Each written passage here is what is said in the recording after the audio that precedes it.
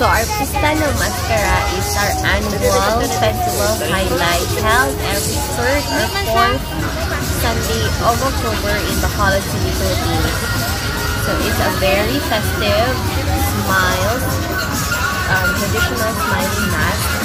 That's a highlight in our festival, that's electric Masskara. So as you can see, it's very vibrant, it's so colorful, and well, I'm so proud of this kind of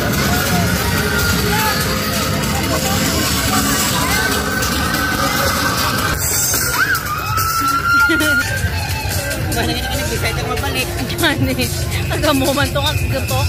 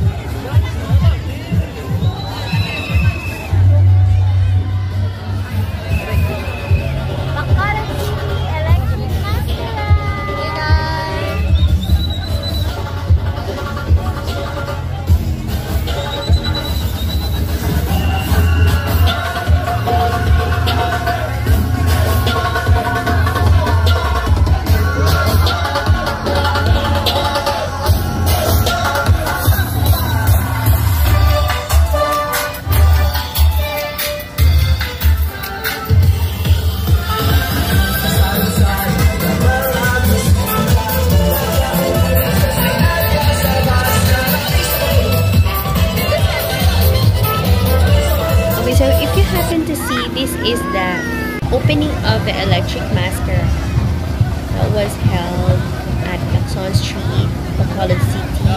This is one of the famous main streets of Bacolod, and it's just so vibrant in this area where it's open for business, and at nighttime, after this electric Masskara, there are already concerts along the streets up to the end of the Ramos Street, and it's just open for young people and party goers and tourists as well. So when you come to Bacolod, make sure you also go to the highlights. One of the highlights that is this electric Masskara.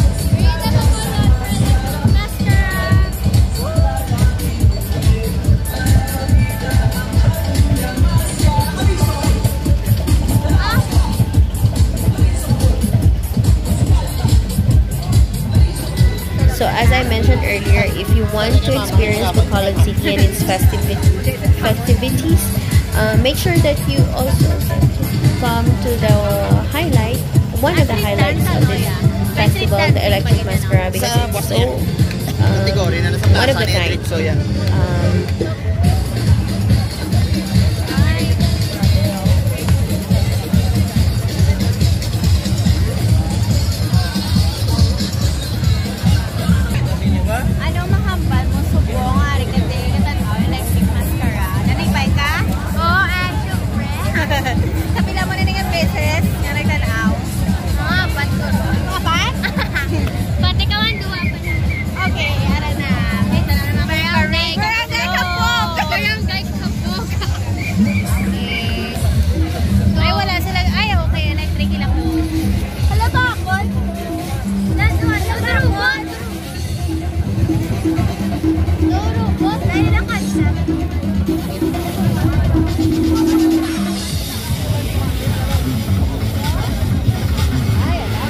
So, iba-iba ang ilang na theme sa Electric Masskara. This parade, lain-lain ang kanilang theme. So, sometimes may ara ako mga hippie nga dance, and then may ara mga traditional lambadas, like that.